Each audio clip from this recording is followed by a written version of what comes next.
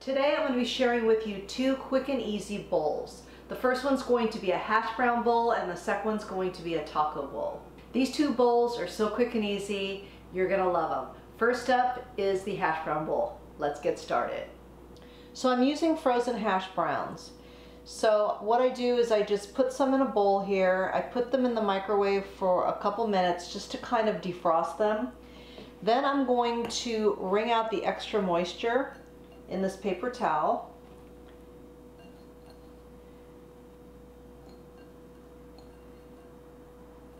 And we'll get a crispier hash brown that way.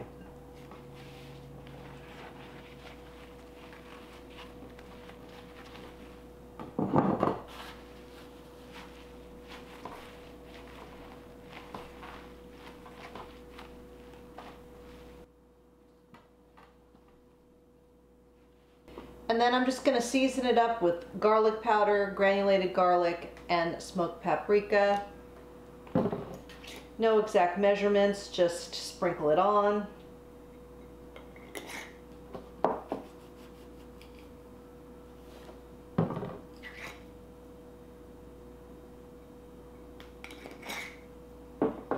Give it a good toss.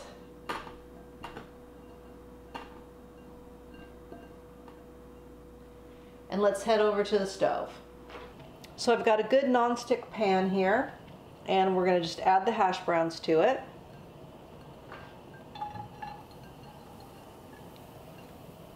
And you want to get them in a nice even layer.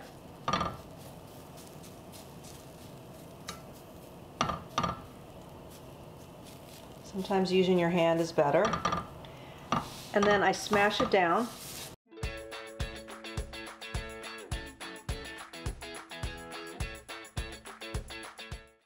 You want your heat on medium, and we're going to cover it and we're going to let it cook for about 5-6 minutes. So to our hash brown bowl, we're going to add some veggies. So I'm going to chop up some veggies. We want to get these in a pan and just saute them for a few minutes. I've got a cremini mushroom here.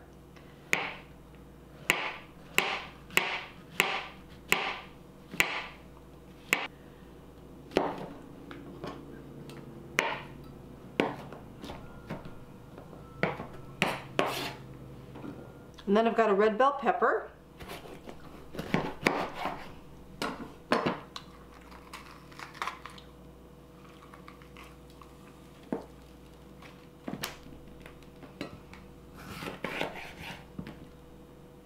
Get rid of these seeds here.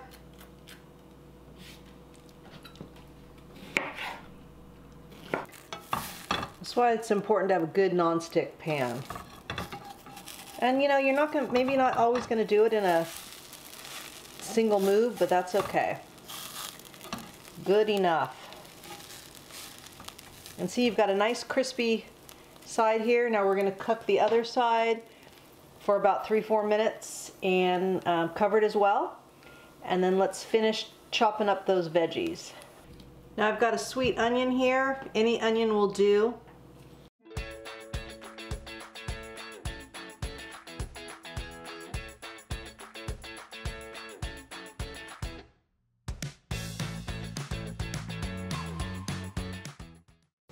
So about a cup of onions, and I always love to add some greens to whatever I'm making. So I've got this kale here. It's already pretty finely chopped. I mean, it's triple washed, it's organic. You could use spinach, any kind of green you'd like. But I want to cut this up even finer.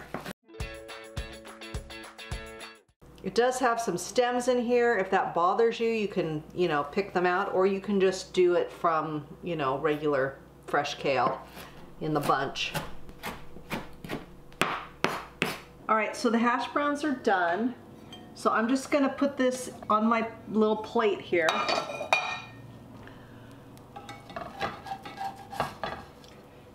We're just going to let that set aside for a minute. I'm going to add a teeny bit of water.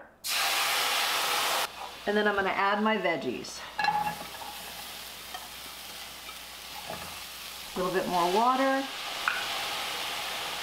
Season it up with the same spices, garlic powder, onion powder, and some smoked paprika, and we'll just let these go for a few minutes. You just want the onions to get soft. I don't like them super cooked, overcooked. So we'll just let these go for a couple of minutes, and then we'll add the kale in, and then we're gonna put it all together. And this is exactly what you want. You want some color on your veggies. Onions are getting soft, so we're gonna add the kale.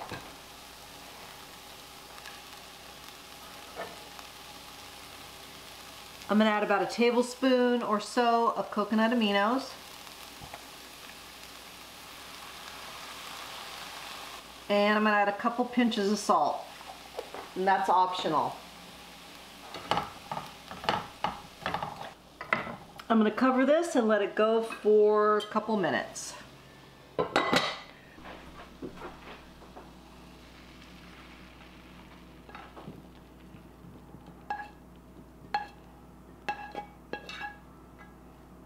Now, who wouldn't love this for breakfast? I just go old school and I use ketchup. You could put whatever you want on here. You could put cheese sauce, salsa, barbecue sauce, whatever you'd like.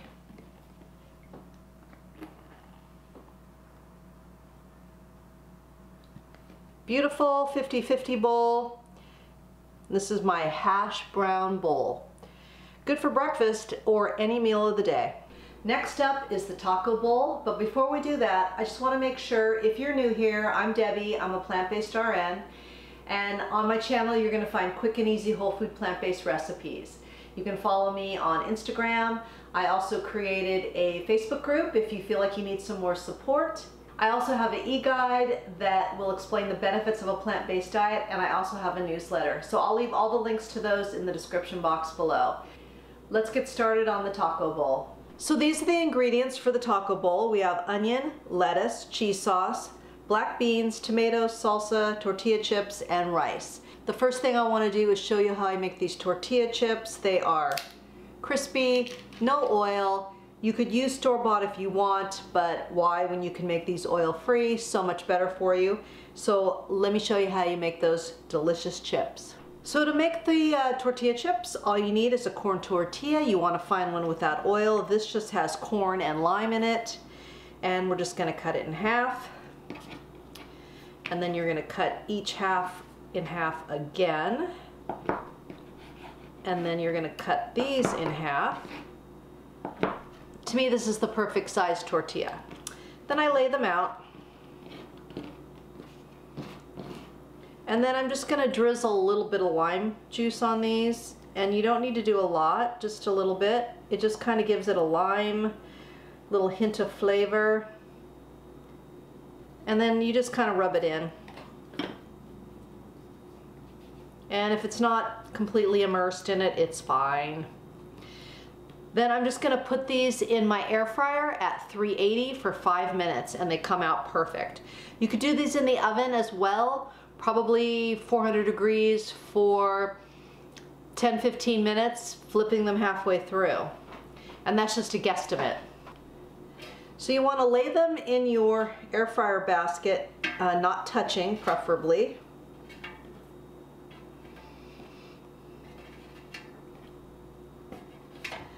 Okay, I'm going to get these started and then we'll put our bowl together.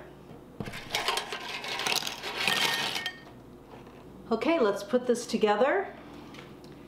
I've got some crispy romaine lettuce. And basically what this is you have deconstructed a taco. So everything you like in a taco, you're just putting in a bowl. So I'll just add the lettuce to the bowl. I'm going to chop up some onion.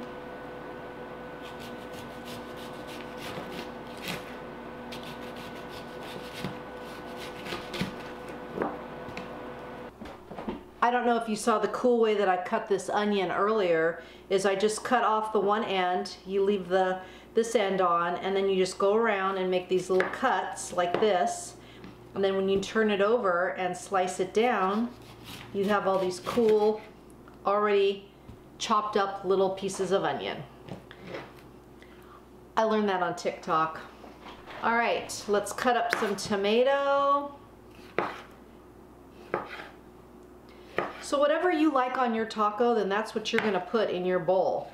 This is just what I like, and I like to keep things so simple. As you know, the simpler the better.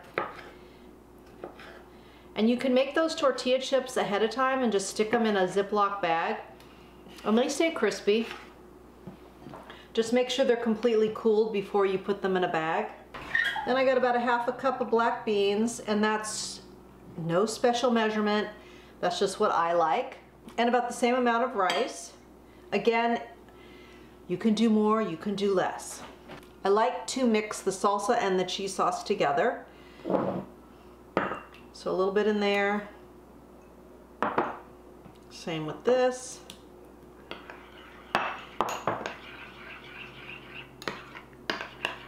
And then it just makes a fun little cheese sauce that you can put over the whole thing. And then of course we're gonna throw on some chips.